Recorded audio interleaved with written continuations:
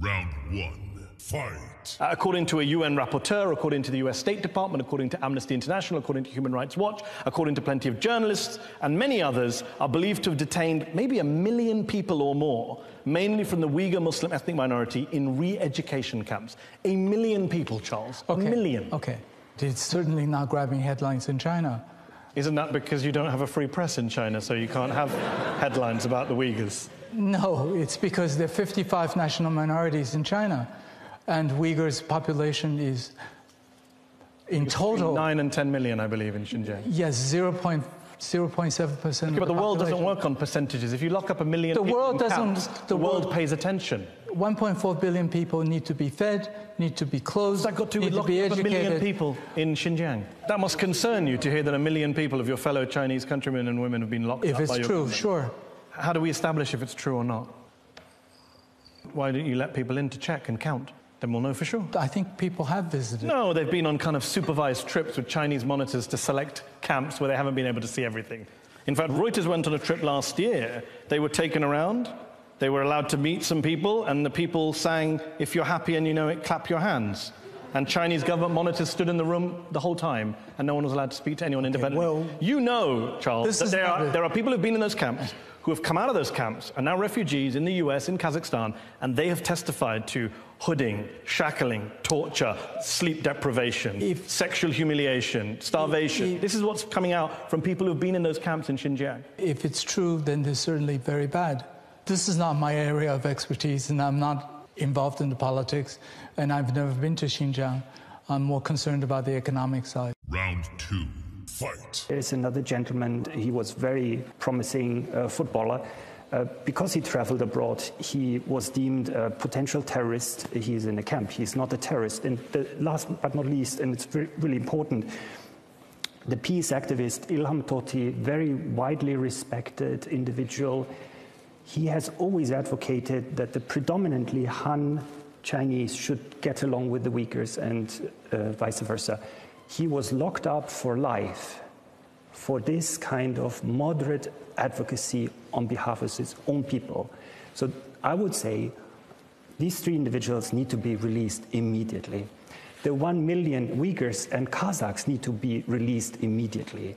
There is no justification to bring so much harm to them and their families. They should be able to live in peace and free from fear. Victor, what's your response to that? And Charles, you wanted to come in. Do you know how many Uyghur fighters are fighting in Definitely not 1 million, Syria? Victor. 5,000 people. So why And not lock up those 5,000 people? Each Uyghur fighter fighting in Syria has about 3 or 4 persons in their family fighting together. How does 5,000 fighters go over to Syria? Come on, Charles. Every country has had problems with fighters going out to Syria. Okay. France has endured far more terrorist attacks than China has. And the French have not locked up 1 million Muslims in France. 5,000. And how did they get there? There's a support group. Same in France, Charles. And the French have not locked up 1 million people. They have a problem. The French claim they have a problem of radicalization. They've brought in a state of emergency, but they haven't detained 1 million people. But even the French haven't said, you can't name your son Mohammed. You can't have children entering mosques. Government employees can't fast during Ramadan. You can't grow, quote, abnormally long beards. That's what Beijing has banned Uyghur people from doing. That's false. How about children not being allowed to go into mosques?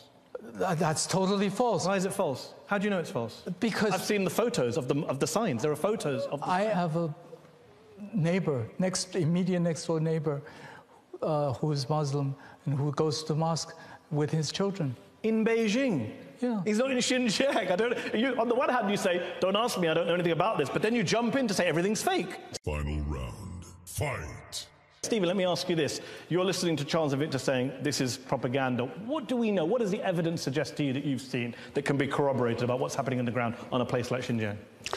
What we do know of the political system is that the Communist Party of China has a monopoly of the truth and a monopoly of history in China. Therefore, what they say must be true is by definition, and what anybody else has to say that does not coincide with what the party says are false news.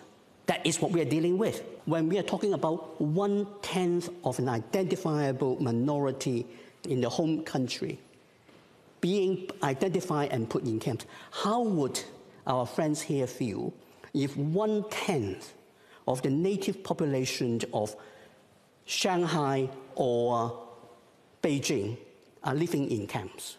Charles, do you want to answer that? I've never thought about that question. Okay, but he's just posed it. I just don't see it. I don't see it happening. I don't see it possible physically. I just don't see it. I don't see it happening.